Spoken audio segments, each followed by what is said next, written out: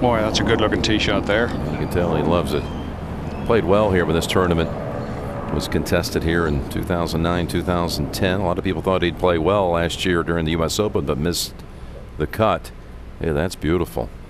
How about that action by the two-time winner this season, Hunter Mahan? Here's our SwingVision look with Peter Costas.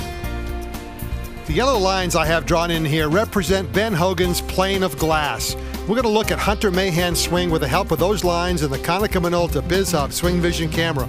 Hunter's swing is very simple. I like it a lot, primarily because the shape of his swing stays underneath that plane of glass all the way. As he gets to the top, still beautifully underneath that plane. As he comes forward and he gets through impact, you're going to see him getting right back in front of his body again. Great position at impact. Now he exits a little bit below the plane coming forward, but all in all, the shape of the swing for Hunter Mahan is wonderful.